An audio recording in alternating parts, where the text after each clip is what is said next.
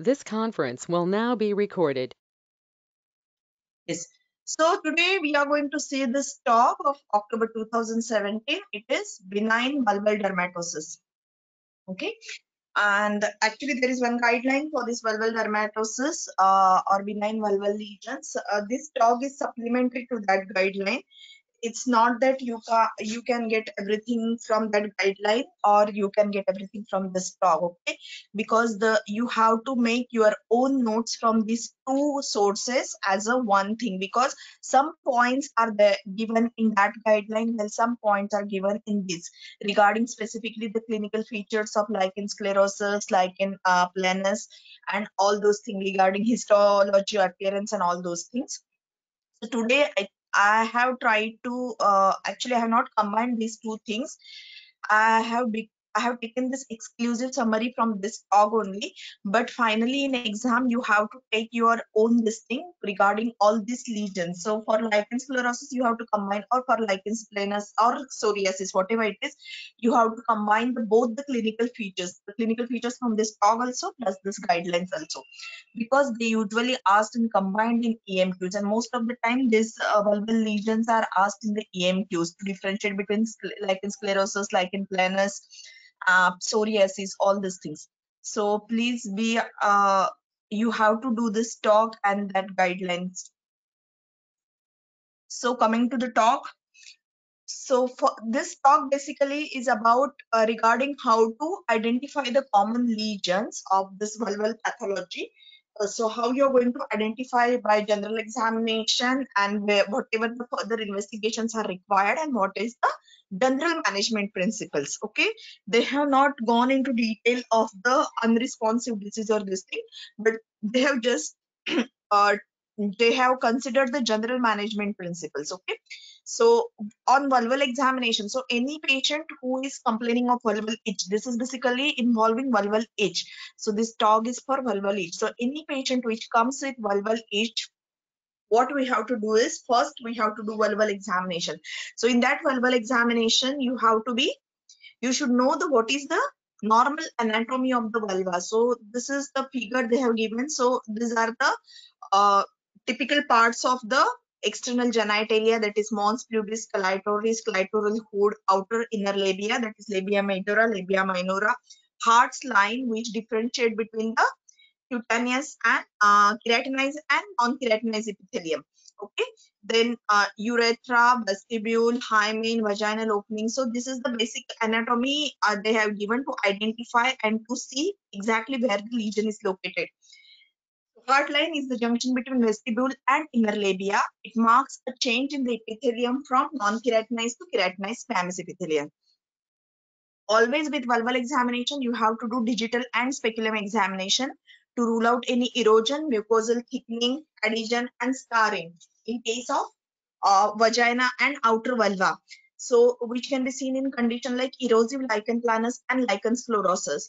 Now, the basic differentiating point I want to tell you here is, see, lichen sclerosus never involves vagina. Remember very well. So, whenever there is any vaginal involvement is there, it is always lichen planus. So whenever you have to distinguish between lichen planus and lichen sclerosus, first see whether there is involvement of vagina or not.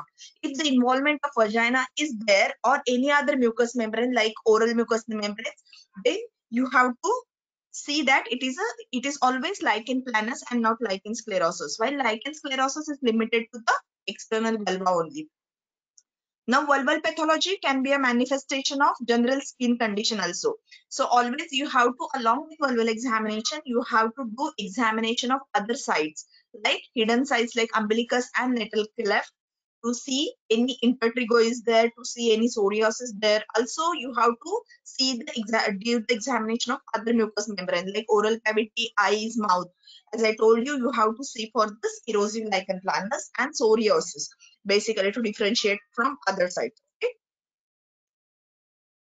So now what are the basic things or basic lesions that can be occur in this? So erythema, it is a reddening of the skin. Erythema is reddening of the skin. It can be purely demarcated or it can be well demarcated. So erythema indicates underlying inflammatory procedure. if it is present along with pain. So if the erythema plus pain is there, you have to suspect infection. But only erythema, then you have to see whether it is poorly demarcated or well demarcated. Here you can see poorly demarcated erythema is there. It is in the contact dermatitis of vulva. Okay. So poorly demarcated vulva, it is also usually associated with contact dermatitis. Well, here you can see it is a well demarcated erythema. It is present in case of psoriasis. Now, whitening of the skin, it can occur in the presence of normal epidermis, like vitiligo, or epidermal changes like lichen sclerosis. So, whitening can occur in lichen sclerosis. Lichenification. So, any lichen sclerosis, lichen planus, lichen simplex. So, all these are lichenification. That means it is a leathery thickening of the skin with increased skin marking because of persistent rubbing. So, lichenification is the leathery skin thickening. Now, whenever you see any vulval itch or any vulval lesion, so first you have to see, or vulval and vaginal swab you have to consider for the case, in case of any infection. Then second thing, you have to think of vulval biopsy if it is. So now what biopsy? So always for vulva, remember well, it is incisional biopsy from the edge of the skin. So where it should take also some normal skin plus the lesion. So it is always incisional biopsy and not excisional biopsy. This is a routinely asked question in exam, remember well. So for vulval lesions, it is always incisional biopsy. Now what are the indications for vulval biopsy? So all areas of vulval melanosis, that is pigmentation or new or changing pigmented lesions. Persistently eroded areas which are not responsive to treatment, indurated or suspicious ulcerated lesions, and when there is poor response to treatment following initial diagnosis. So all these are indications for vulval biopsy. Now, patch testing should be required when you are suspecting any allergic contact dermatitis. So whenever you are suspecting any allergic contact dermatitis, you will be doing patch testing. So these are the investigations that you should do for this vulval itch. This is the flow chart that they have given how to manage vulval itch. Excisional biopsy, no excisional biopsy in vulva. Why you see excisional biopsy? Only one thing is there, one exception is there: elderly patients. Okay, elderly patients, circumscribed lesion is there, who may not be fit for further radical excision. Okay, who may not be a fit candidate for further radical excision. So in that case, you can do excisional biopsy, and then if required further radiotherapy. So whenever you are almost sure of this vulval cancer and it is a well demarcated localized small lesion, then you can do excisional biopsy in that case. But otherwise excisional biopsy should not done for vulval lesions, any suspicious vulval lesions. It is always incisional biopsy. So vulval itch, whenever a patient comes with vulval itch, first you have to see, you have to do the external vulval examination, and in this thing you are going to see the three things: whether there is any presence of vaginal discharge or any discharge from this lesions. Okay. Then whether the normal architecture of vulva is preserved or there are any skin changes. And if there are any suspicious features like intraepithelial neoplasia or cancer. So these three things first you have to see. Now, if any vaginal discharge or weeping of the skin is present, then you have to suspect infection. You have to take swab and treat. Okay. Then, if any suspicious lesion of cancer or intraepithelial neoplasia is there, you have to take biopsy and refer her for further management to the specialized vulval clinic or cancer center. Then, if the normal architecture is preserved, so you have to see whether the vulva is looking normal, whether the anatomy is preserved or not. Now, if the anatomy is preserved, then first you have to see is there any candidiasis. Okay. So if there is any candidiasis, you have to treat. Now, the normal architecture is preserved. Then another diagnosis, what you have to think is either it is a eczema or psoriasis. Eczema means contact dermatitis, any dermatitis like atopic dermatitis, contact dermatitis, allergic dermatitis, or psoriasis. These are the things that you have to think if the vulval anatomy is normal. Only lesions are there, but anatomy is preserved. Now, when the anatomy is not preserved, that means scarring is there, Okay, whenever there is fissuring, scarring, and all the things, and vulval proper anatomy is not preserved, then you have to think of either lichen sclerosis and lichen planus. Okay. Finally, whether it is a contact dermatitis, whether it is eczema, whether it is psoriasis, whether it is lichen planus, whether it is lichen sclerosis. Here, one thing is there for lichen sclerosis and lichen planus, there is high potent topical steroid is the treatment. While for eczema and psoriasis, it is moderate potent topical steroid. And allergic dermatitis, you should not use steroids, but it is only avoid the allergen. Okay. And if you once you have given the treatment, you have to see for the response. If the response is not there to the treatment, then you have to refer this patient for vulval clinic. So am I clear regarding this flowchart? So then we can go to the individual lesion. So lichen sclerosis, it is a chronic autoimmune inflammatory skin condition. Here you can see the anatomy of vulva is not there, is not preserved. You can see there is the burying of this clitoral hood has been there. Here labia majora, labia minora, you cannot demarcate very well. Okay. So early stage disease signs and symptoms can be very subtle and masked, but otherwise it is a porcelain white papules or plaques. Ecchymosis can be there, erosions can be there, fissures, lichenification, fusion of labia majora minora, adhesions can be there, and basically it is a figure of 8 appearance. Okay, so figure of 8 appearance whenever comes in the question, it is your keyword. Okay, remember well in exam, figure of 8, cigarette paper thinning, then presence of fissure, no vaginal involvement. Okay, so all these points towards the lichen sclerosis. And treatment of lichen sclerosis is to super potent or high potency topical steroids and emollients. So the general management, as I told you, general vulval care and topical steroids. There is less than 5% of risk of cancer developing. So always patients should be encouraged to self-examine on regular basis. So what are the changes which are suspicious of cancer? These are raised or irregular regions, ulcerations, and persistent erosions. So these are, if your patient is having these changes, so the any malignant changes should be suspected and she should be referred for biopsy. In some patients, there you will be posterior forehead scarring can occur. So scarring at the region of posterior forehead can occur. Here you can see here the scarring will be there. In that case, like penetrative intercourse, which will be very difficult. So usually the initial treatment is to massage the steroid into that scar on daily basis. Okay, with vaginal dilators and lubricants. But if these measures fail, you have to revise the scar or refashioning of the scar should be done. Now, lichen planus, it is also similarly chronic inflammatory condition. There are two forms or two types of lichen planus that affects vulva. So one is classical lichen planus and one is erosive lichen planus.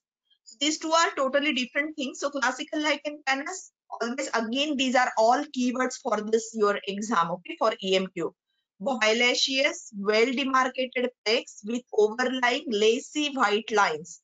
It is usually affecting the labia majora and surrounding skin.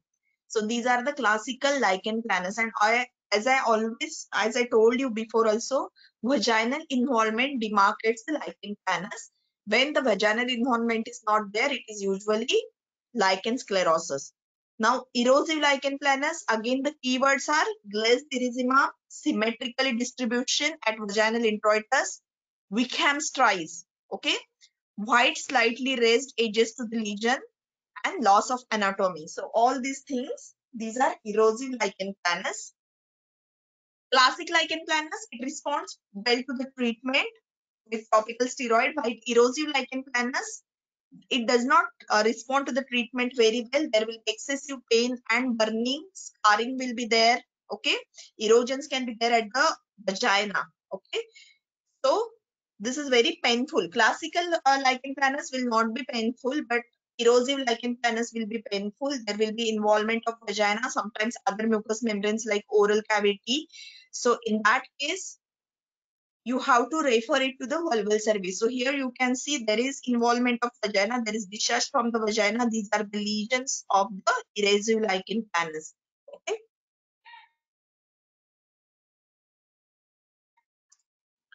Then next is the vulval dermatitis. So vulval dermatitis, it is again three types. One is atopic dermatitis, or it is called as eczema, allergic dermatitis, and irritant dermatitis. So we will see all the three one by one. So in case of atopic dermatitis, it is also called as eczema.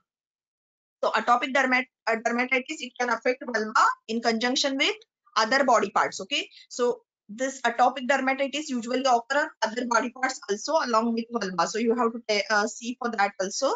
It is usually poorly defined. As I told you, poorly defined symmetrical scary erythematous areas. Okay. Skin is always dry.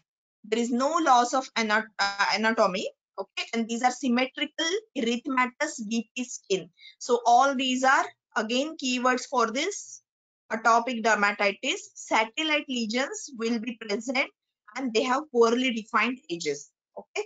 So there are two satellite lesions. One is the atopic dermatitis, another is the candidiasis, and third is the melanoma. So there are the three things where the satellite lesions are there. One is vulval atopic dermatitis, another one is a candidiasis, and third one is a melanoma.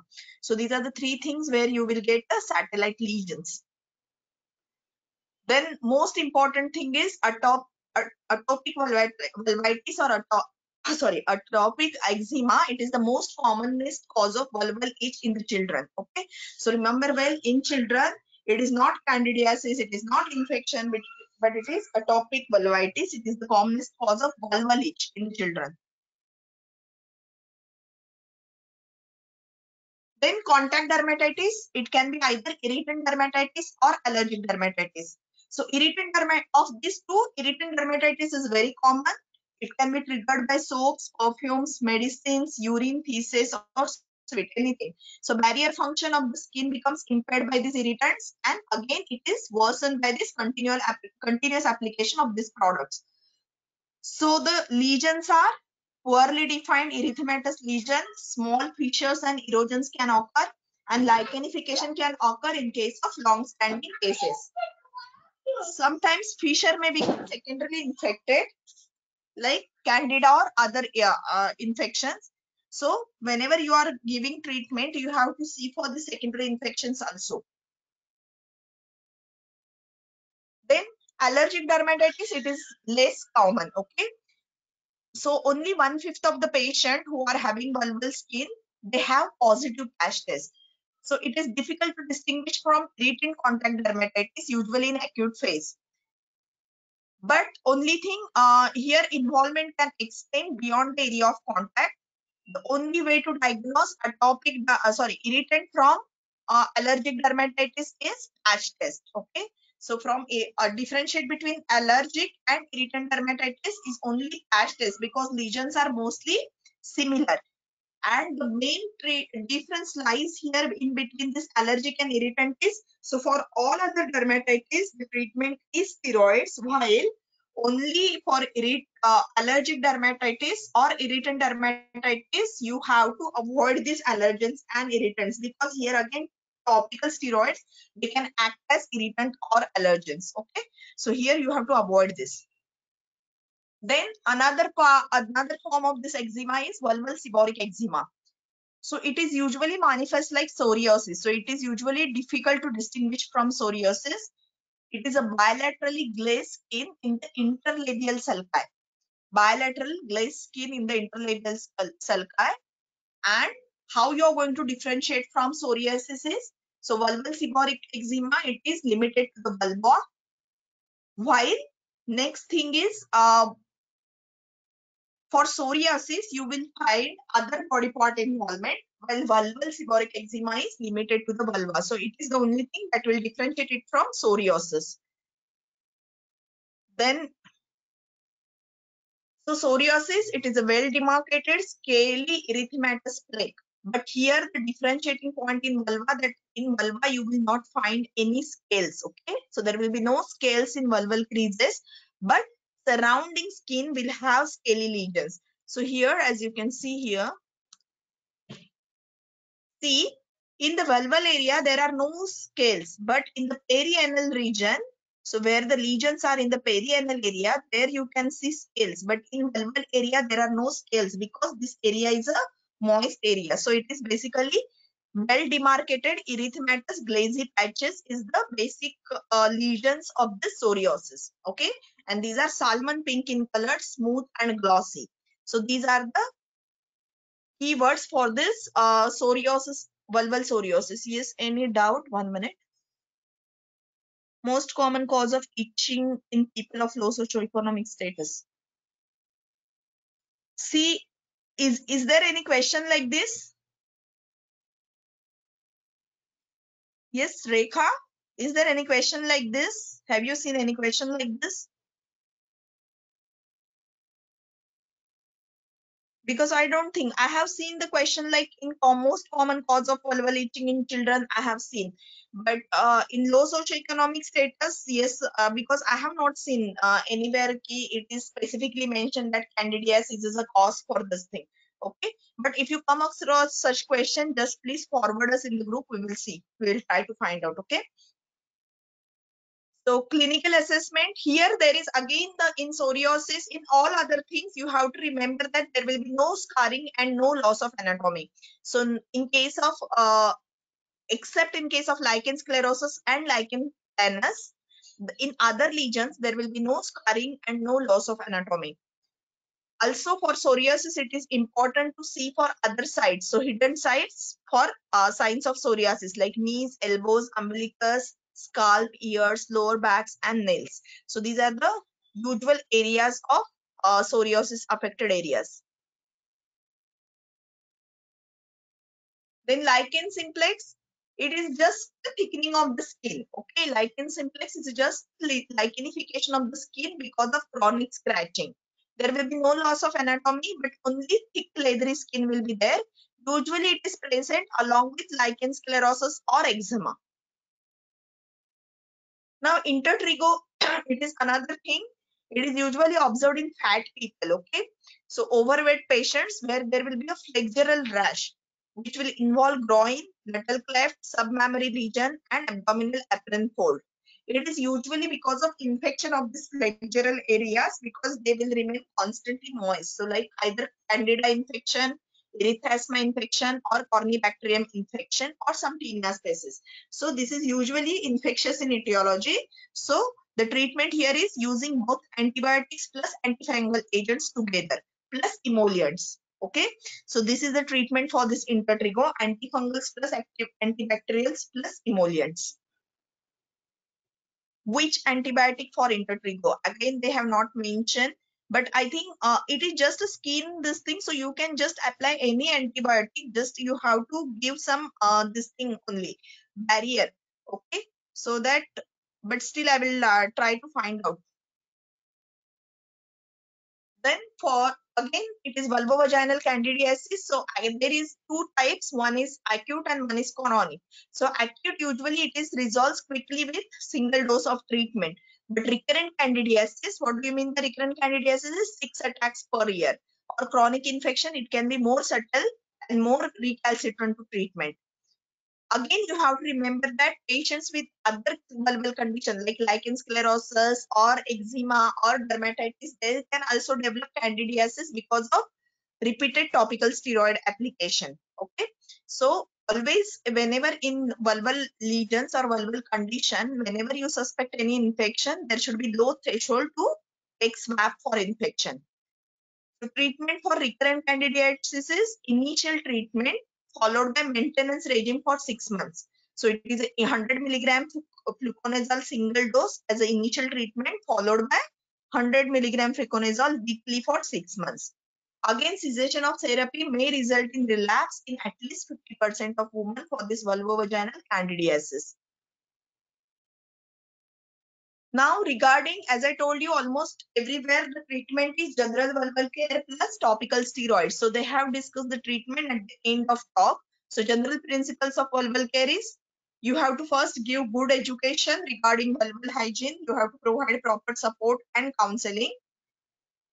Provide information leaflets regarding how to take care of this vulval care regime and uh, when to go to the clinic or when to refer to the higher centers whenever you find any suspicious lesions. So soap and routine cleaning agents, they should be avoided.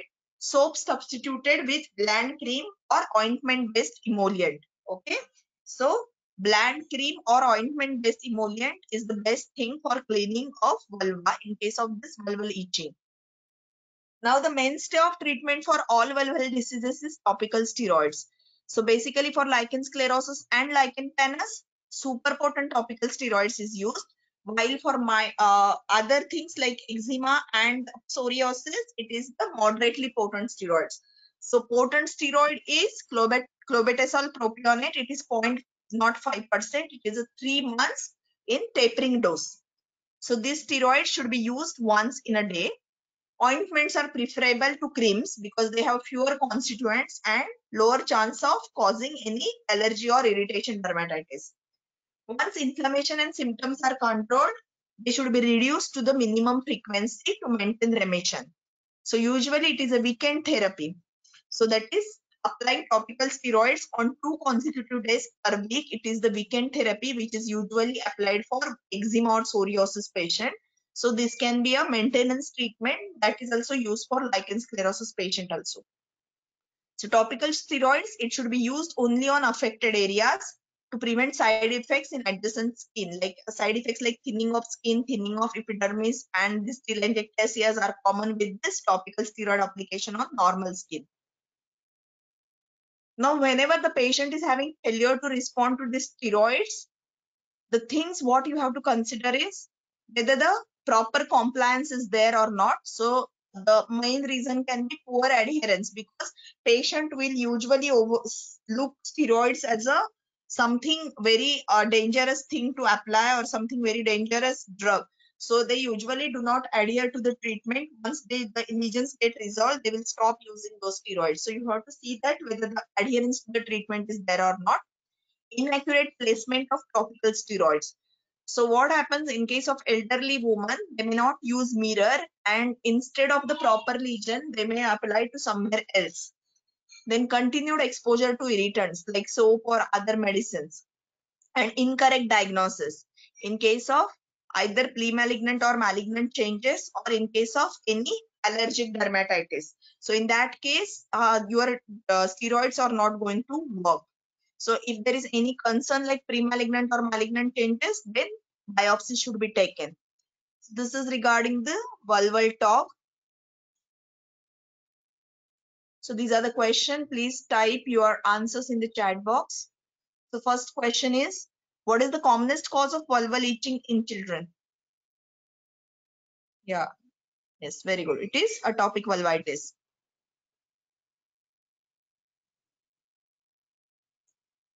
Next one, a 30-year-old woman has been diagnosed with recurrent vulvovaginal candidiasis. What treatment is recommended for this patient?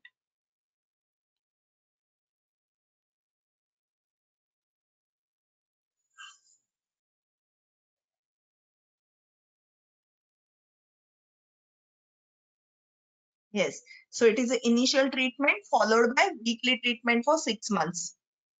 So it is answer C, initial treatment with fluconazole 100 milligram followed by 6 months maintenance regime of 100 milligram per week. Answer is C.